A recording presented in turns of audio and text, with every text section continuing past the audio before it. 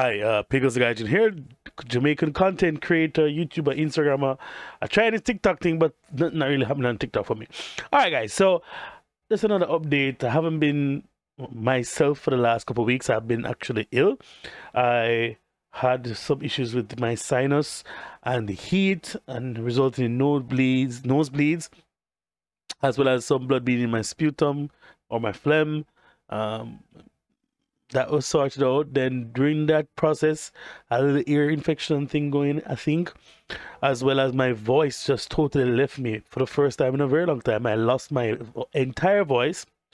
If you've been on my Instagram, you've seen that I did a little comedy night, doing a stand-up comedy in Tokyo, which went really well, even though my voice was absolutely garbage. I'll probably put in a clip here for you to just hear how my voice sounded. Laptop, like, don't you stream that shit, bro? First of all, I'm 37 years old. We didn't have streaming. We had something called LimeWire. Right? You know what I mean, right?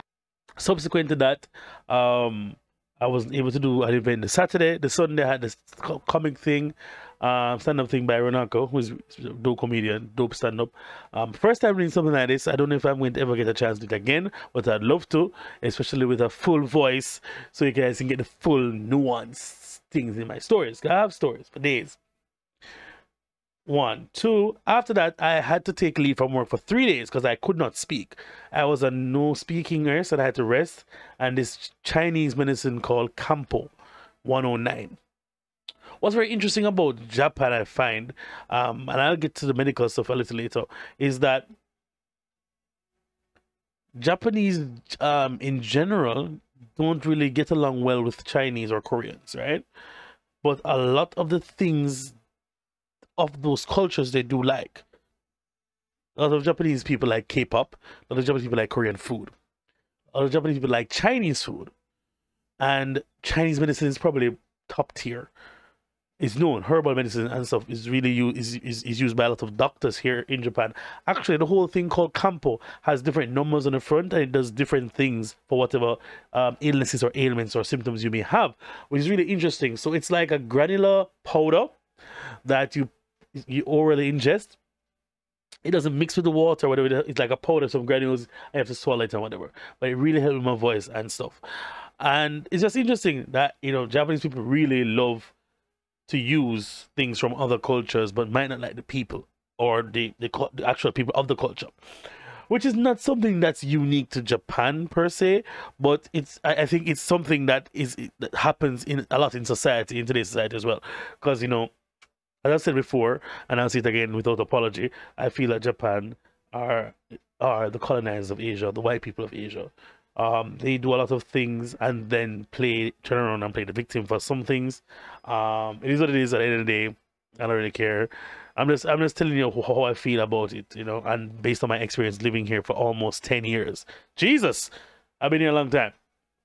Now, what is also even more invariably, what's even more interesting is that I haven't been able to put out content at all because I was sick. I lost like 5 kilos, and then I had to do a medical. So something called a Ningen Doku, which is Ningen for human, and Doku is basically, you know, like a dockyard, a ship where they have to check the hull, and basically it's a full medical. All right. The first thing that got to me was that I had to collect my own shit. I had to collect my own stool sample. No, I've never done a medical like this in my life, and so I had to 2 days before you're required to take 2 different stool samples. So you either can set a container in the toilet, or you can line some paper on the front of the toilet or whatever, and you take a dump there. Now, me being the hands-on guy that I am, and the fact that I used to play cricket, I have really good hands, I catch a lot. I made a bed of tissue, like a really thick amount of tissue on my hand, and I did the do and caught my stuff. Now, you really never know how full of crap you are until you actually have to catch your own crap. It was hot, 1. TMI, I don't care. And 2, it was heavy. I'm a frequent goer, right? So, whatever. Anyway, so I had to dip the thing and do the sample, run it to the top to make sure I get enough, and stick it in a tube and put it away. And I have to hold the tube for 2 days. Also, I went to a sleep clinic. to deal with my sleep apnea, my snoring. I really snore really badly. And I've been having issues like dropping asleep in random places. I've been talking to somebody like, all right, so sort that out. So I'm supposed to get a machine this week to do the test at home.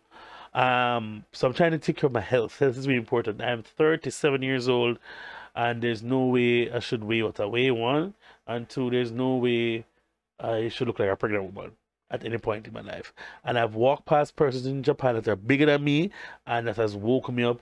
And also, one of my friends did a thing to me at an event that we were having together with some people that we're familiar with, and I haven't even spoken to her about that thing, and she said she didn't care how I felt, but she had to say what she had to say, and she said what she said, but that wasn't really what it was. Anyway, I have a wedding this year anyway, so I was on my way to sort of lose weight. The thing about losing weight in Japan especially, you lose it so quickly, it takes so long to lose, and you gain it within an instant. So funny enough, I'm going to tell you the whole story, but it's going to be a bit of a long ranking podcast type vibe. Right? Of course, Patreon, my loyal patrons will get this first, and then you guys will get it probably a day later. Love you, patrons. They have been really a rock for me, supporting me throughout everything. I've been posting a lot there, but when I post, I get stuff that you guys haven't seen either. You can join it, you know, for as low as $3, and you get exclusive behind the scenes stuff that I don't post on my YouTube channel anymore, and stuff, you know, just updates and stuff better than what you're getting now. All right, I'm trying to be more consistent going forward, maybe more like a podcast vibe and a couple street interviews going, you know, when I get better. Cool.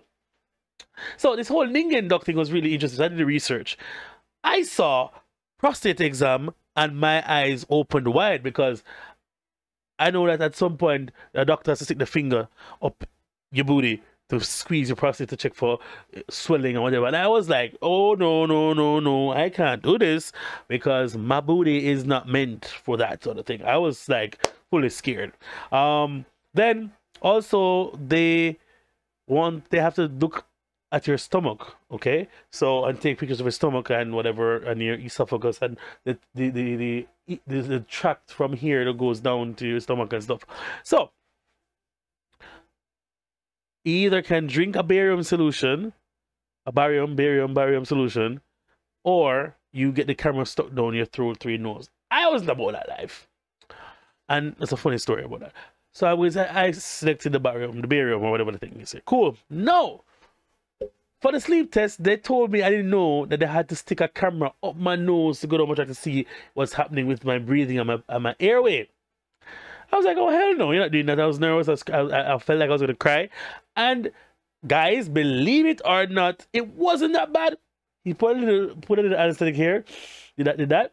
Then he just did this. I went through this black long, this black cylindrical thing going up my nose. I went down. I was like, I had to swallow and make sure I breathe through my... And he was like, Josu. I felt like a Japanese kid. They were telling me, Josu, oh, nice, good job, you're doing well. And then I thought I was done. This home, he said, no, let me go in the right nose, nasal passage and check too. And he did that and came out, and it was great. He spoke more good English. And so when I was really confused about what he's saying with medical terms, I said, hey, can you repeat that for me in English? And he did. I was really dope. Dr. Chiba. Yeah, so sleep clinic is in Makahari.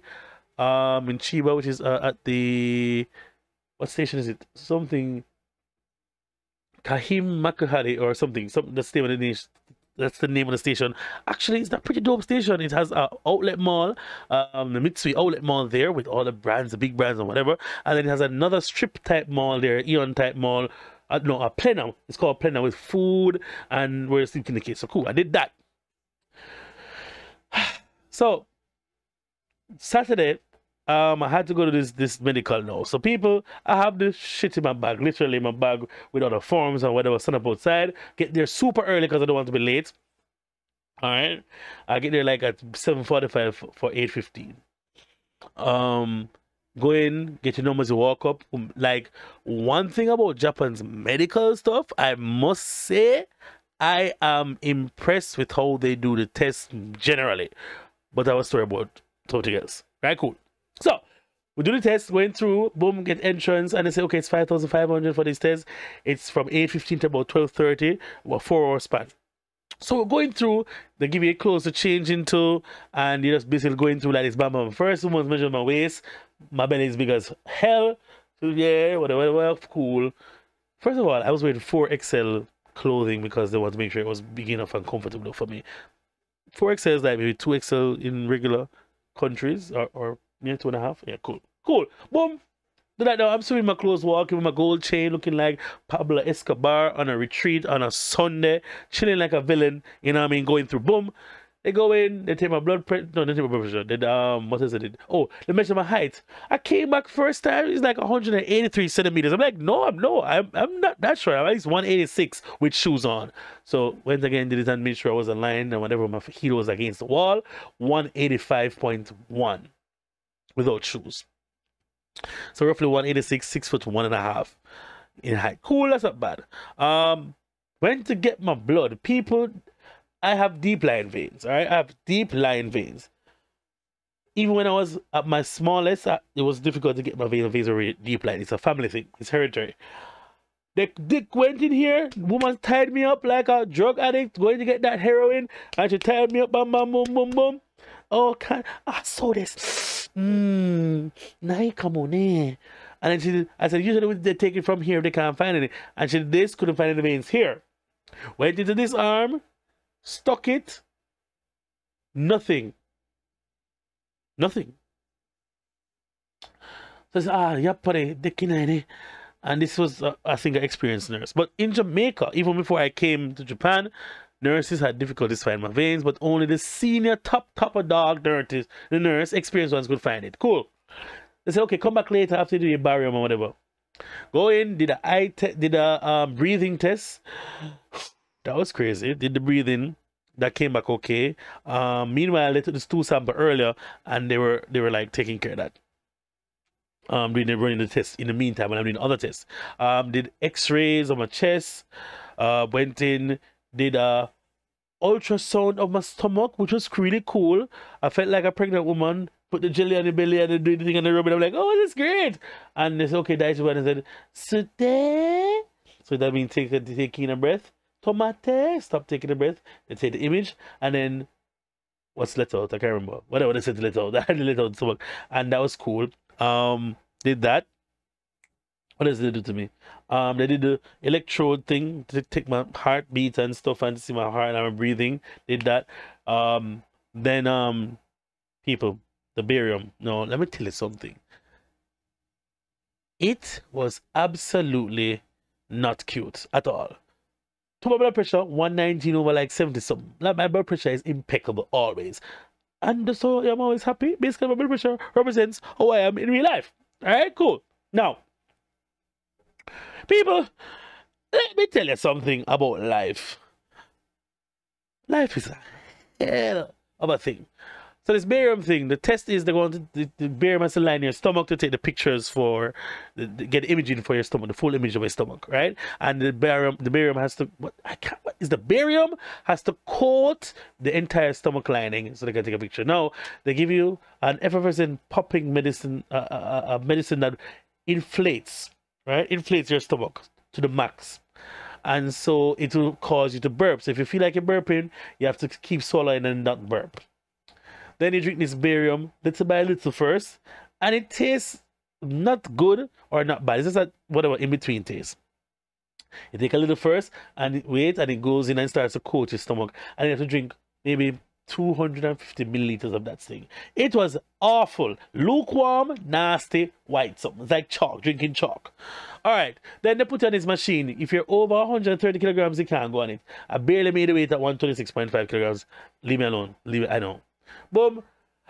It's like a roller coaster. So you have to hold on, they turn you at an angle to take a picture, and you can't breathe. Meanwhile, I'm trying to make sure I don't burp because I usually belt and go burp, whatever.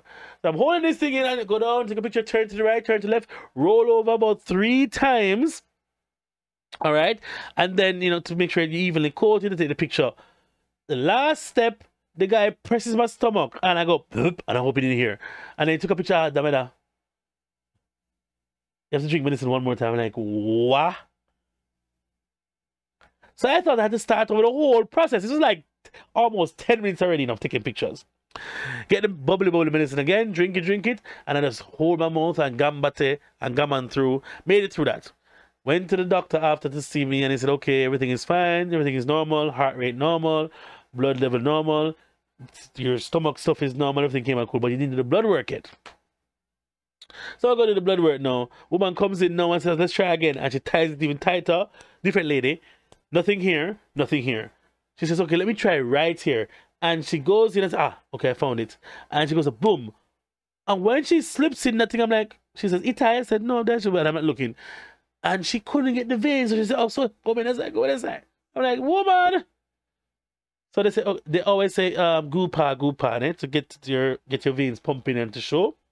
All right. So I do this, and then she finds one here. Say, couldn't zit tighter. Yeah, buddy. And she goes in. I said, go in and say under this, and she pulls and gets the blood. Thank you, Jesus. So I'm ready to leave now. And I said, wait, you have to wait. If you have time, wait. Let's get the blood culture done, and then we can find out if everything's okay. Everything came back fine. No diabetes, no cancer.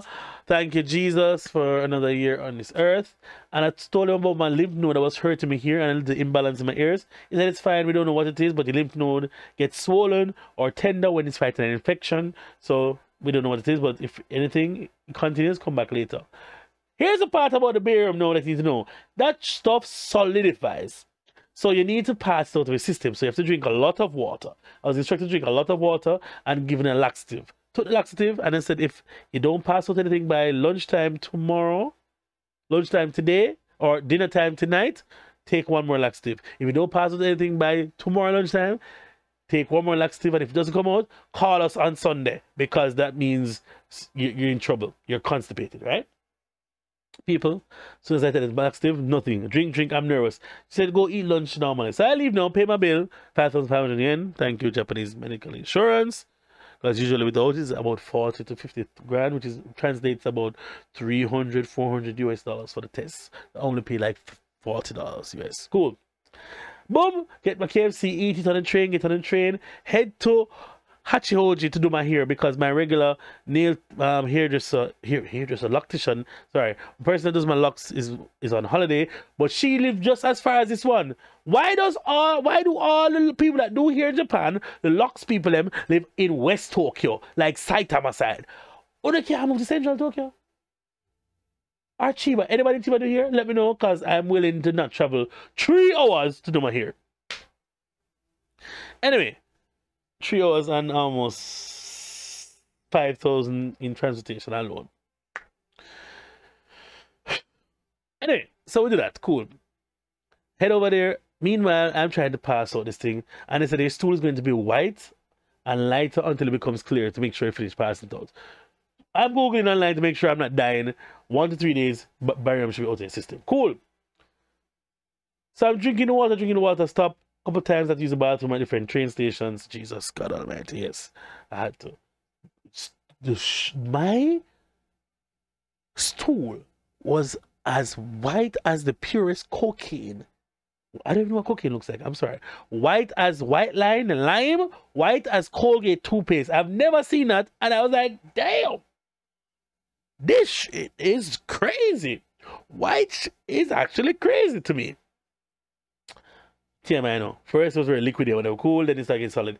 Now, here's the problem. So I wasn't really passed on anything after that. So I took the train from that train station to Shinjuku, got on a bus from Shinjuku to Kisarazu. Had to make it back to Roppongi because I had an all-white party, Gassine's birthday to do. They said they needed me by 10. I reached home at 7:25. Tried to take a dump. It got hard. I was almost constipated. I was like, why do that? Drinking some water? And boop, it plopped out. This big old tough thing. Praise God, hurry up, did my thing, bathe, shower, head on to the train, got to Roppongi in time. I had to take a taxi from Tokyo, so she got to Roppongi in time. Whole night, no alcohol. Just drinking water. But then I passed out anything. What's going on? Cool. It normally, all this time now, I'm gaining back the weight that I had lost because, you know, it stuff's heavy. People who told me that I was going to pass out anything. Still nothing. Because I'm a regular goer. Usually I go like 2-3 times a day. Alright? Nothing that's happening. reach home, get home in time, miss sleep, miss my stop on my train station, wake up in time, get back up, get some sleep because I have work the next day. Now I'm feeling this tough pain in my stomach. I have work. I'm teaching the kids. I can't move too much. Very gassy. Burping, passing gas, whatever. But I felt a little pain here. Like, Jesus, am I dying? Am I constipated? I said, no. After the lesson, I'm going to drink some more water, take a laxative. Took laxative, started moving, tried to do some exercise to stimulate the thing to make sure I'm not constipated. Check it up online. Hey, am I dying? Is this barium solidified in my intestines? What's going on? After, ate some more food and it still wasn't coming out. Anyway, eventually, passed my stool. No more pain in my stomach. I'm good to go. But I'm not heavy. And that's where we come to today. I am easy like Sunday morning. Oh, the aircon stopped while I was recording this video. That's crazy to me. Yeah, so I've been talking around for a long time, but this is what's happening for the last couple of weeks. And now today, almost August 1st. Almost. All right. So that's what's been going on with my life. I now kind of work at a club in Roppongi called R3. If you ever coming through on a Saturday, I'm there like maybe 3 Saturdays out of the month. I think maybe 2.5. All right.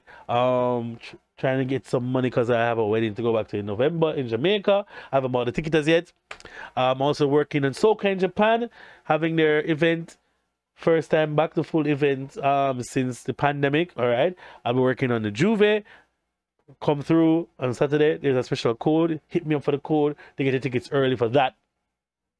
So yeah, I'm really big. Some new music should be coming out. Please support. I'm on Spotify as Dre Amazing. Support my music. Hopefully some new merch should be dropping this month, as in August. I ordered it from the sample from America. It hasn't arrived yet. It was supposed to arrive last week. It's coming this week. People, it's a whole mess. But thank you so much for rocking with me. All my day ones, day twos, day 1000s, new subscribers. I will be putting more content out. I look forward to hearing from you. Let me know what you want to see in the comments down below. Because the Gaijin content creator, well I know, Dre Amazing. Yeah, I'm out.